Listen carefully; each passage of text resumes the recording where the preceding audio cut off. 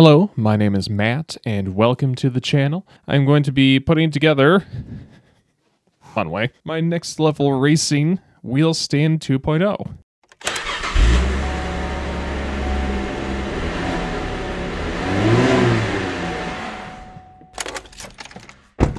I'm going to have, put together this wheel stand. I'm really excited to do so because I can get my desk back and I can fold up the wheelbase and put it wherever it needs to go whenever I'm done. So please enjoy this time lapse of me putting this together.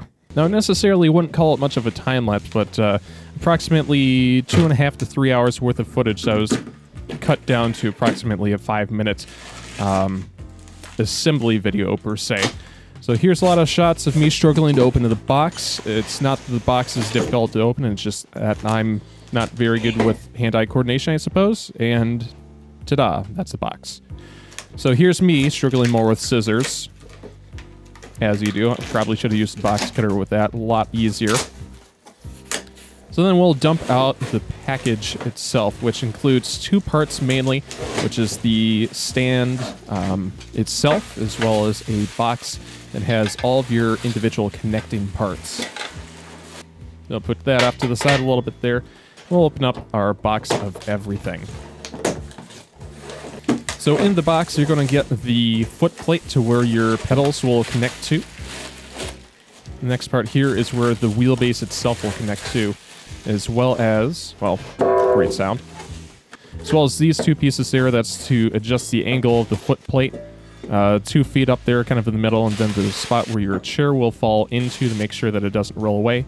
Those 2 plates there are for the shifter. And that's a giant bag of screws. And then this part, next couple of pieces are going to be for the shifter. Apart from those are back for the chair, the instruction manual, and then the shifter arm. So first step being, remove the zip ties on it. I kept that in because I was just hysterical watching myself fumble about. So remove the zip ties so you can actually open up the rig itself. You'll take that first part and you'll just kind of connect it up at the back there. There's a little hole to put in the hand thread screws. Most of the screws here are going to be hand thread, whether they've got those nice knots on it or not. No Allen keys included, a little bit awkward. Speaking of awkward, here's a shot of me drinking water. Perfect.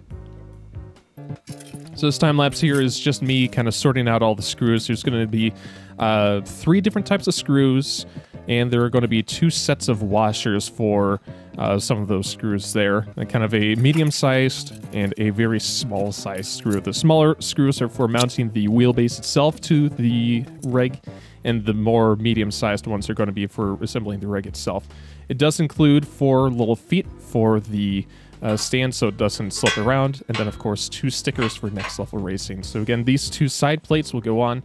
They'll adjust the angle itself of the foot plate, so if you want to really angle it up for whichever reason, if you just really hate your shins for whatever, you can do that. It's kind of the best shot of that moment that I had. So slide it in here. In this spot, you can actually move the foot plate forward and back quite a lot. There's 5 different holes to put screws into to be able to, if you want your pedals to be really close to, really far away, depending on your height.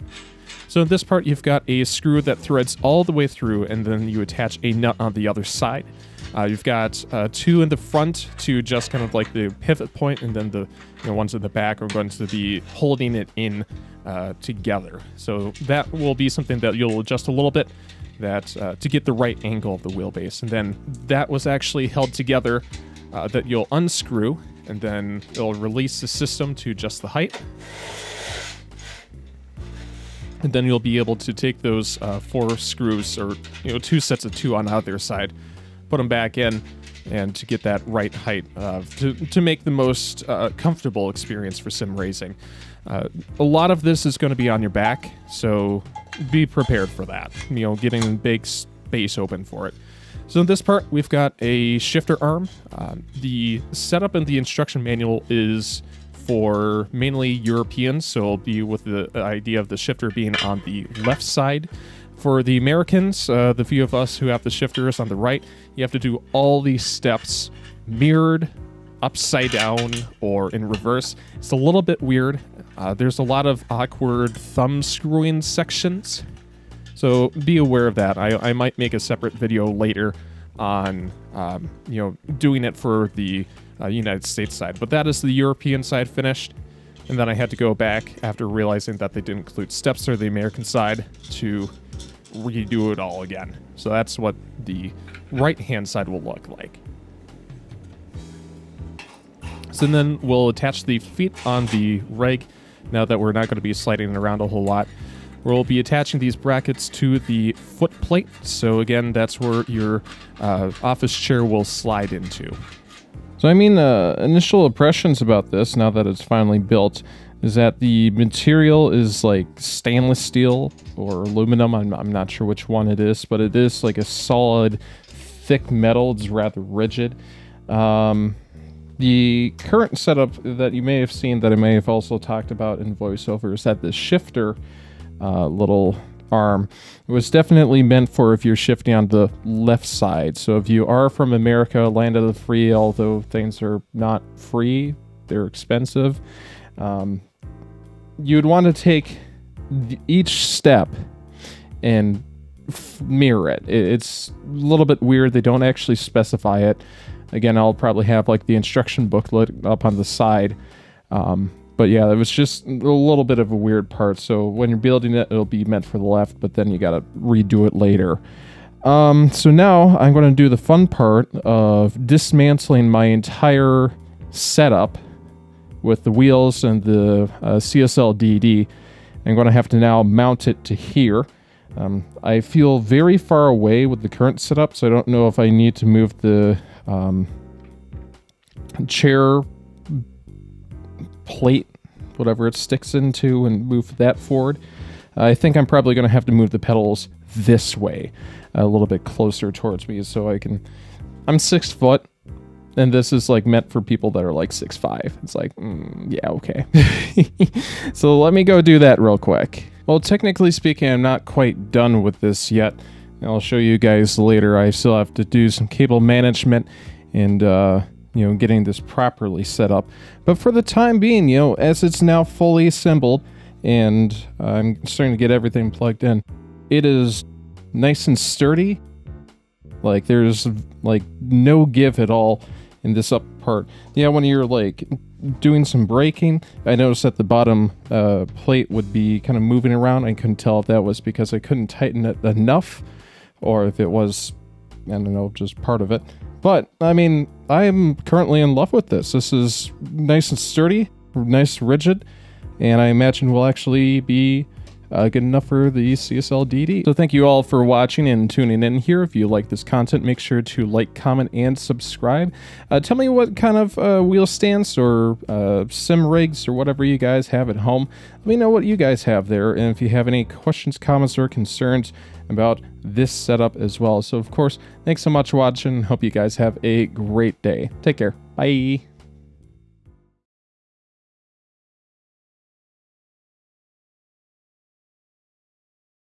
So hello and welcome. It is now approximately 2 days later. I've had a couple of days of testing out this rig and the setup and everything, and it's fantastic. The rigidity of the 2.0 honestly makes it feel like there's no real reason to go to like the wheel stand DD unless if you're actually going to throw a podium wheelbase on top of it.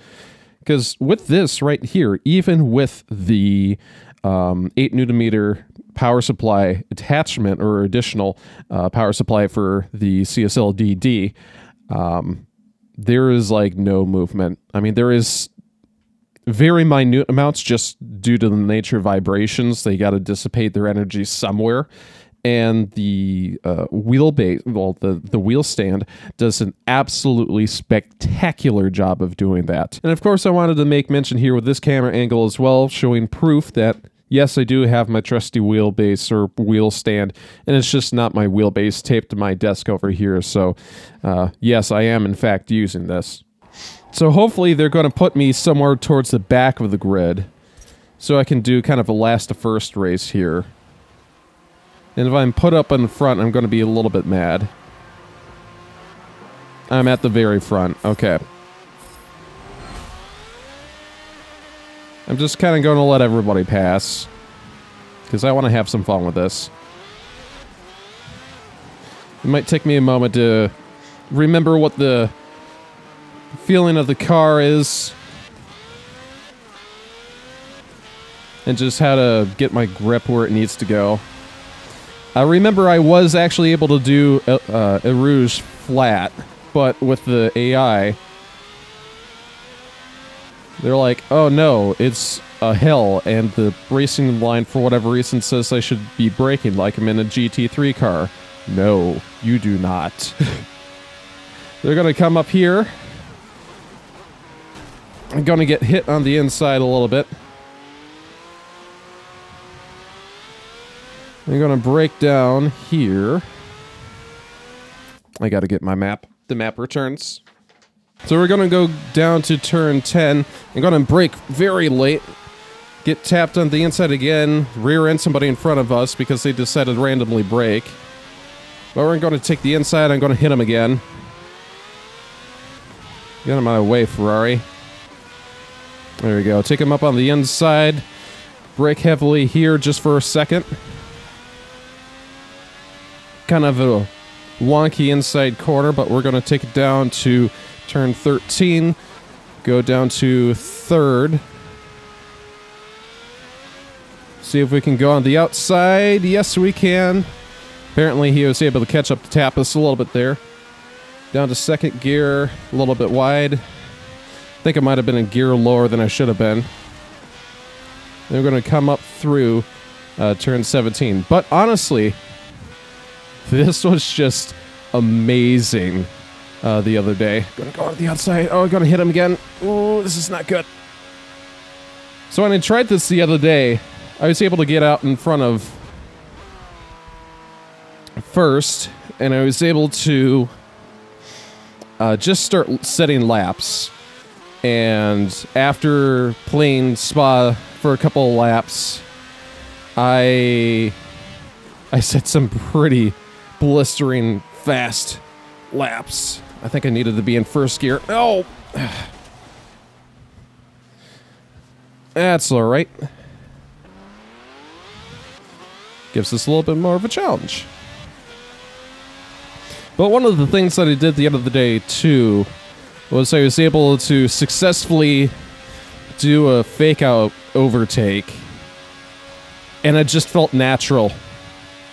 So I want to see if we can almost do it again. It won't be for a little bit yet, though. Because we're going to need some actual straightaways to go do it. Or we'll just take him up on the inside.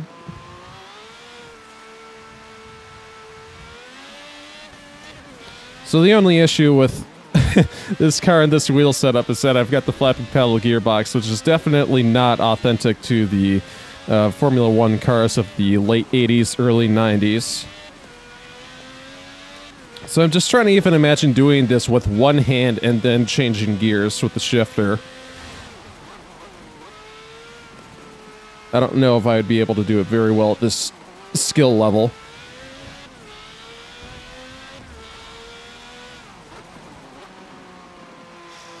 A little bit wide there. Tap on the brakes. Follow our line to the outside. So I love this so much. It's so good. Oh, man. I can't even take this flat.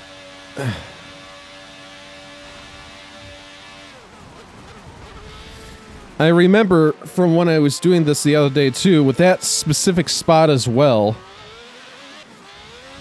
I was like, it seemed like that they had the brake marker for the racing line out like 200 yards, and I figured out that you could probably brake at like 100 or whatever and be able to make the turn just fine. So it's... the racing line is pretty arbitrary at the moment because it says brake, flat.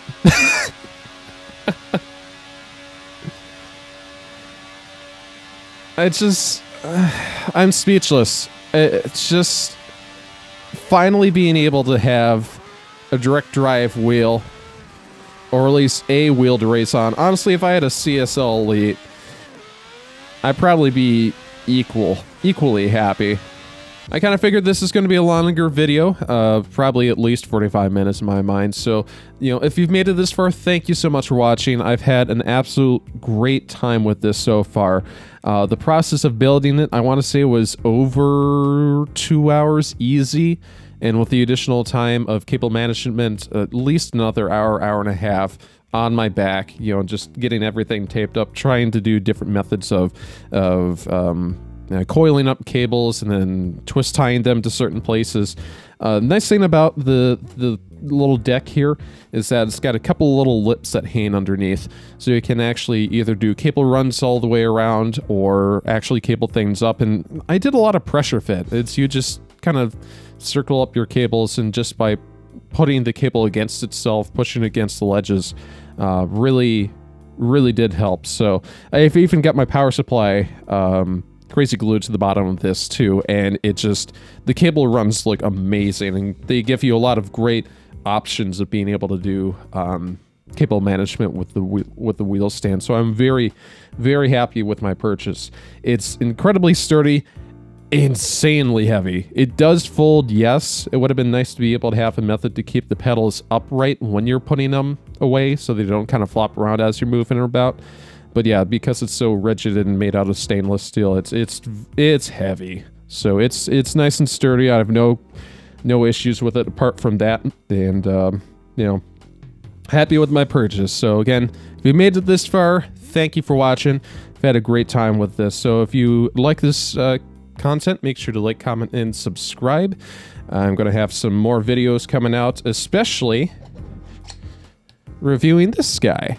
Just got it recently, like a day before the wheel stand, and I've been loving it too, so stay tuned for more of that content. So again, thanks so much for watching. Hope you guys have a great day. Take care. Bye.